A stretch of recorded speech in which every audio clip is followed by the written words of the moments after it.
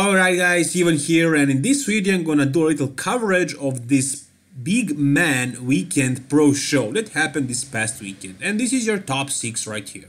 As you can see, it's not a high quality video. I cannot provide anything better. This is all I could find, and I am just waiting for that moment in the future when you're gonna say, oh, I remember in my day we used to watch some horrible quality videos, and I really hope that in the future we're gonna watch 4K videos of all shows. I mean, how expensive can it be to be provided?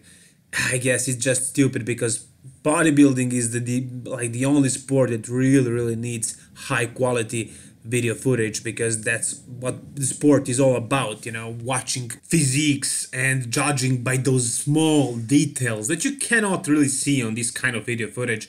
I mean, you can see who has what kind of shape, who has what kind of genetics, who has symmetry, who was conditioned, who was not. But if you compared first 3 places, who deserve to be first, second or third, you cannot really see those fine details in this kind of footage. And I guess they don't really care about that as much. I mean, if you want to see it, you should go to a show and pay for the ticket, right?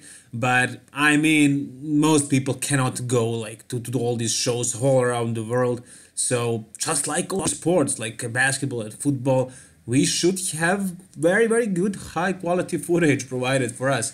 But we don't, and it is what it is, unfortunately. As you can see here, you have Josh Lenartowicz, James Hollingshead, Akim Williams, Rafael Brandao, and a couple of more guys.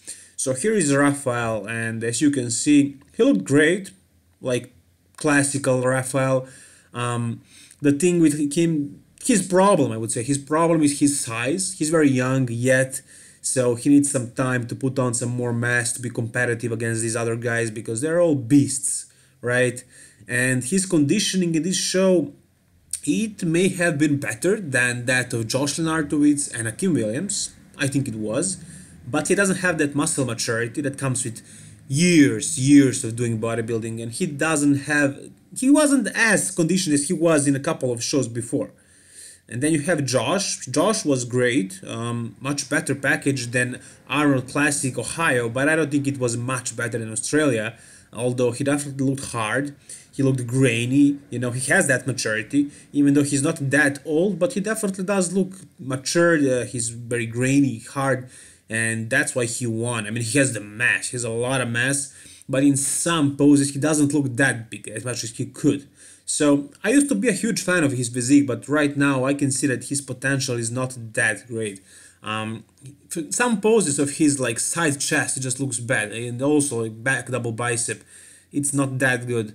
And from the front, when he spreads the lats, you could say that he has amazing back, but from the back it doesn't look that good in my opinion. And then you had Akim Williams at the 3rd spot.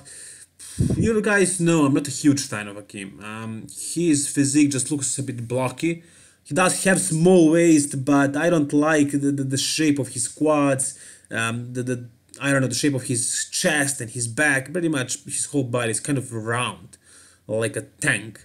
I don't really like it. He's never conditioned, almost never. Like, the only reason why he places so high is because of his enormous mass, and that's why he's doing great. But I don't like to see that being rewarded. I mean, I know judges can't do anything but reward it. I mean, you cannot lose if you're this big against some other guys. But it is what it is, and here are some high quality photos of Josh. So you can see that he was in shape. He definitely deserved to win, no doubt about that, but he could have been a little bit sharper, especially in his glutes, lower back and hamstrings. I mean, that's the parts where you usually hold the biggest amount of water and fat. But overall he looked great, and with his newly added mass and this kind of conditioning, which was much better from a couple of months ago, he looked really good, and he definitely deserved to win this show. James Hollingshead, I think that this guy should have placed 2nd, but he placed 3rd. He was very conditioned compared to Akim Williams. He was much more conditioned, but he was a little bit smaller than him.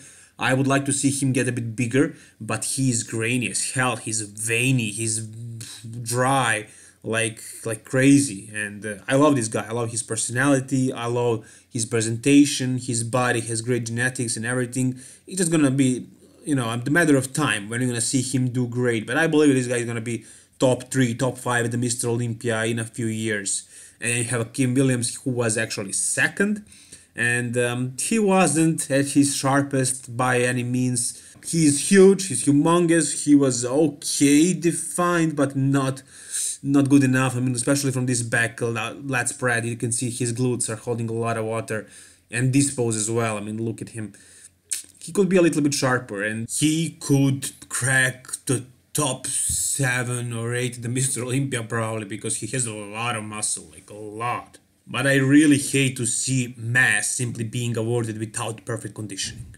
Anyways, 4th and 6th place were a couple of other guys who are not super known and popular in the fitness industry, so I'm not gonna even name them. You can check it out if you want. Anyways, 5th place was Rafael Brandao. Again, I don't think you could see him do better than that, because he's not as big as these guys. So once he brings that size and conditioning, which he already has, but he could also be a tiny bit more sharper, especially in the glutes again.